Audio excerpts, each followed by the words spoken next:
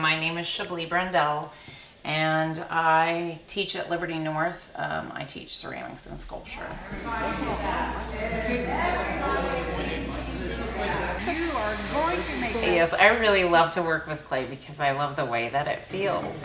It's the one material that comes from earth, and God gave it to us, and I want to use it for the betterment of people. Because it brings me such pleasure. And I just want to see myself grow, you know, with the material as well, and making bigger and better wonderful things, and things that are lasting and make a real difference, you know, for people.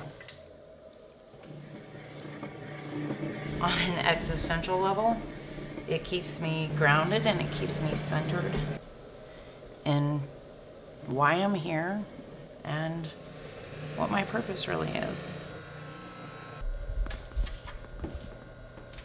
I just know that I'll be doing this till the day I die.